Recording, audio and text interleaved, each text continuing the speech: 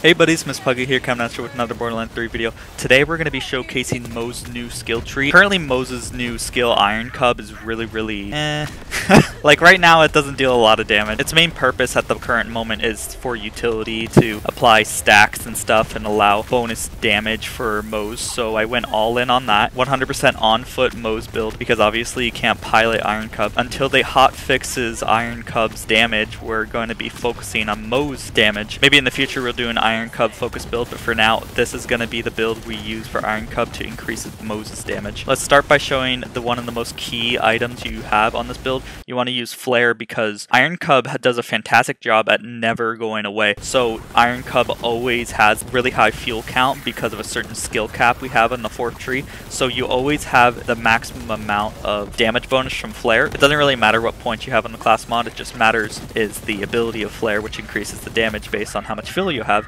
And with this build you'll always have like near max fuel until you have Iron Bear out for at least 10 minutes straight.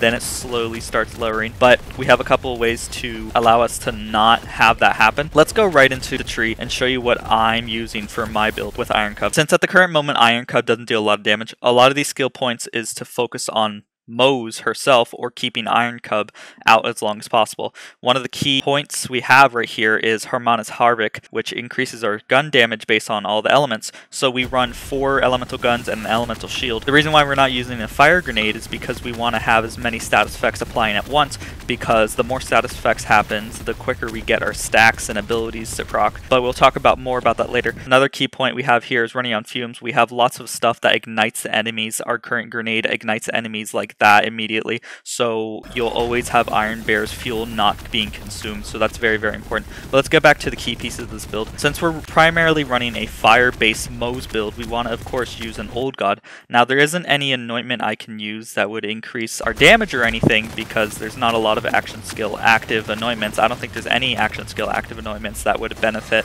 Moze at all with this build. So right now we're just using a generic Old God with on action skill and bonus incendiary damage. We use Old God, if you guys don't know, increases our incendiary damage of 20%. We also run a reoccurring hex. The reason why I run a reoccurring hex is because it allows us to apply status effects really quickly. Since we use fire in the Skag Den, this allows all our splash damage to get fire damage. So recurring hex will apply the electric status effects, which builds up our fire rate stacks really quickly. But not only that, it ignites the enemies, so we can have running on fumes activating really fast. And we use, while Iron Bear is active, taking damage has a 20% chance to spawn a grenade. This is fantastic. The cool thing about this is that you can take the damage, or Iron Cub can take the damage and it'll spawn the grenade. So sometimes Iron Cub will be taking damage and the grenade will just spawn out of you, and sometimes you'll take the damage and the grenade would spawn out of you. It's great. It can happen with either one of you, so it's very cool to have this grenade to apply status effects to always have our abilities proccing. And the artifact, I didn't really know what to use. We are using the Pearl only because the Pearl increases our damage by a significant amount with consecutive hits,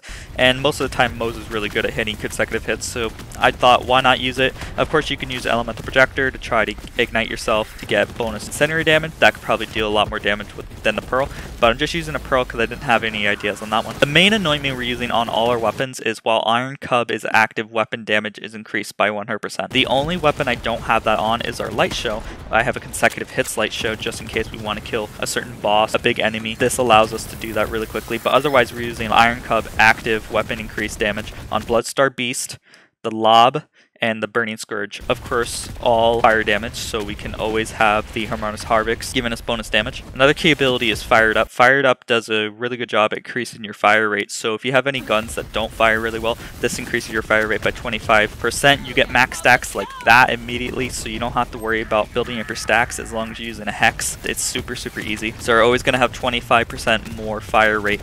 And the weapon I'm using on Iron Cub is Particle Softening. Since Iron Cub doesn't deal like any damage, why not just use an ability that increases damage from all sources? So Iron Cub will soften all the targets for us, basically putting slag on them and allowing us to deal more damage, so allowing Moze herself to deal more damage. And then we also use Efficiency Engine for Iron Cub, which increases our gun damage the longer Iron Cub has been active. Really great ability. It does crazy amounts of damage really quick. It builds up really quickly as well. Real quick note I want to tell you. So Harmonious Havoc, if you get downed and then you get back up, Harmonious Havoc's for some reason goes away. I'm not really sure why. When you get downed in Fight for Your Life and you revive, make sure to switch your weapon and then switch back, because then you will get your Harmonics Harvest stacks back. I'm not really sure why. I'm assuming it's bug. Maybe it's a feature. I think it's a really stupid mechanic to have to switch every time you get in Fight for Your Life, but it's whatever. We're able to kill pretty much any enemy we want with this build. It's very, very easy. We're able to deal millions of damage really, really easily. You have a bunch of multipliers that just increase your damage by a crap ton. You always want to make sure that you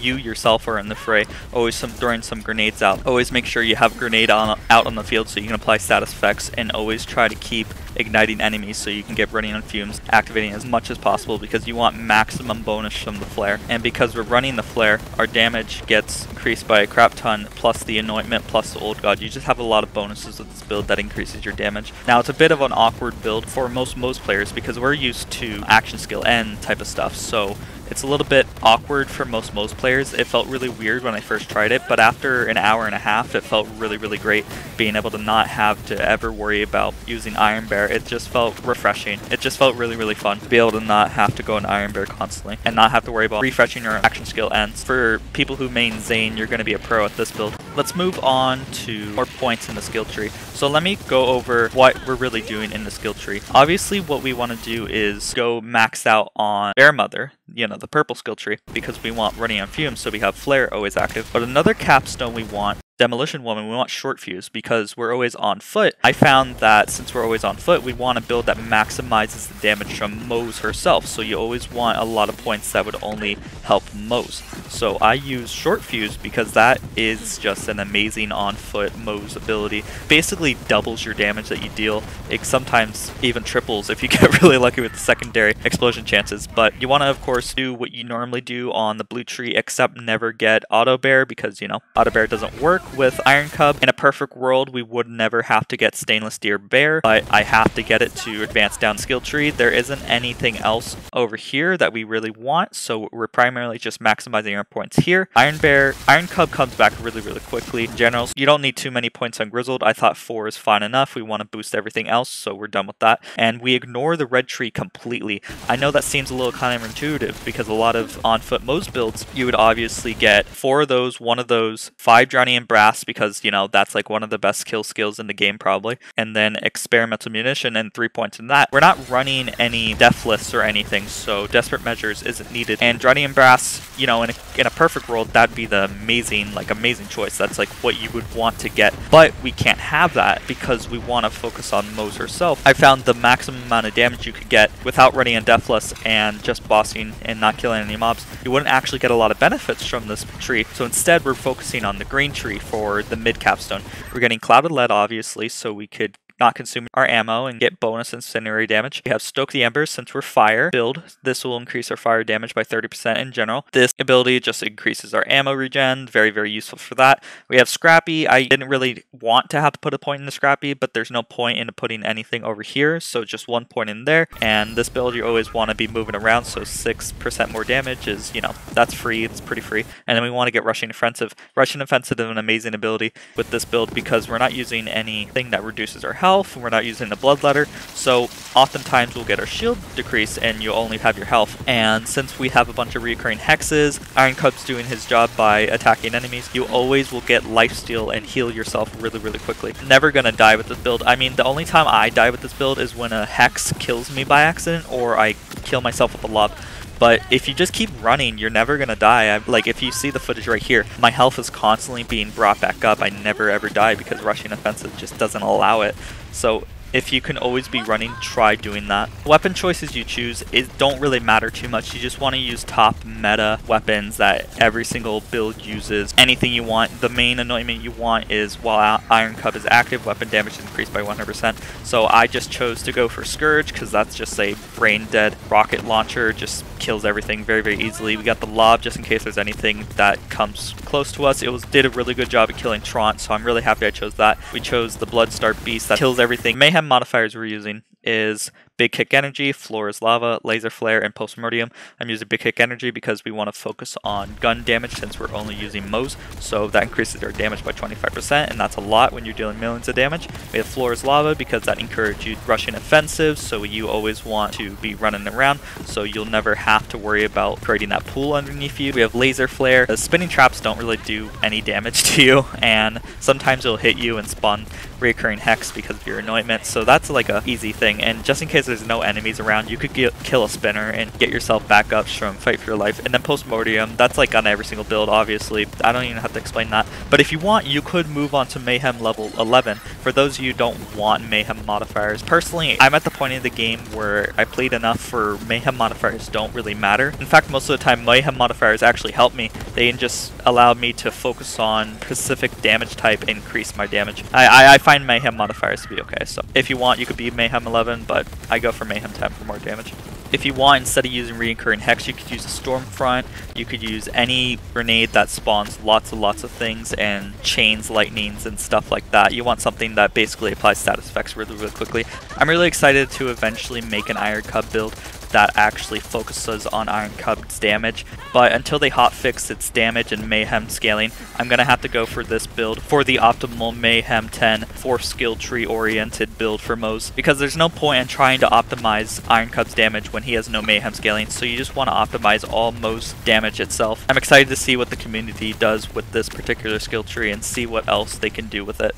And for those who didn't get a good look at the skill tree, here's one last look. We got all the way down in purple, all the way down in blue, nothing in red, and mid capstone on green. This is our Guardian ranks, this is our Mayhem mode, and if you guys want to check out any of my other builds, we have a Moze build that primarily focuses on throwing grenades. It uses a 432% Unforgiven plus a gas call, so you just face roll everything by just pressing the G button. If you want any Iron Bear oriented build, we have a 50-50 flare build that optimizes Moze and Iron Bear damage at the same time. So if you want to check that out, click there as well. If you want to see any of my more fun builds, we have a one-shot everything Zane build that is primarily about running as fast as possible and using the Masterwork crossbow to one-shot everything. We have another on-foot Moze build that gives you infinite amp shots. It's very fun and uses a Sleeping Giant, which is a recently buffed gun to deal millions of damage really easily. And if you want another face roll build, we have a Peregrine plus light speed flak build that is just all about sending out rack attacks